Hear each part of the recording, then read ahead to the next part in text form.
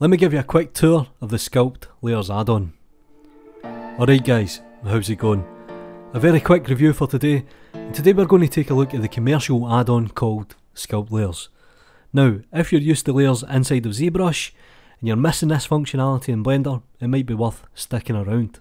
Now just for transparency, so everybody's on the exact same page, the developer did reach out, there is an affiliation link down below, but I'm not here to sell you a product, I'm here to give an honest review. Now just before I even start, I want to give a background information regarding the developer. This is from Paul, aka Myth. Now if you've ever used Mira tools, it's the exact same developer. And this is his very first commercial add-on. It's available for $22 on Gumroad. Personally, I find this a little bit expensive for the Blender market.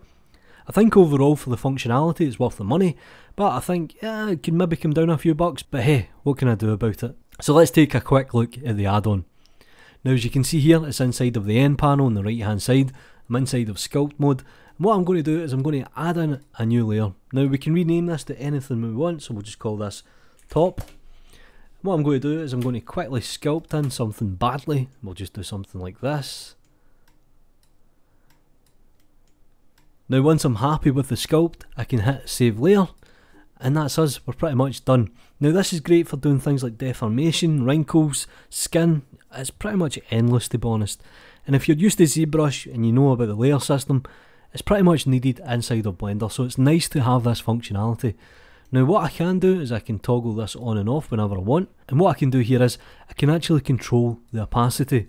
Now I've actually had access to this add-on for the last couple of weeks, and I've held back on reviewing it, and the reason I've done this is because I felt the add-on had to mature a little bit.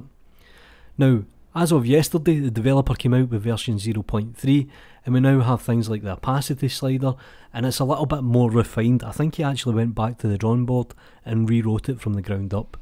So this is one thing that I actually wanted to pick up on.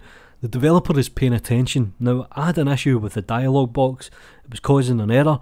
I got in contact with him over on Twitter, and within the next day he had a fix. And it's kind of ignited some users.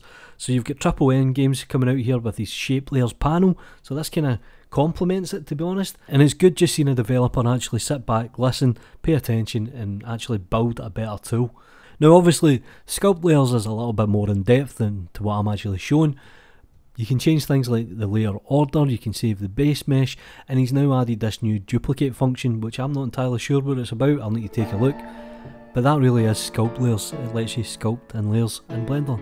Do me a favour guys, please support third party developers. Follow me on social media links, you know what to do.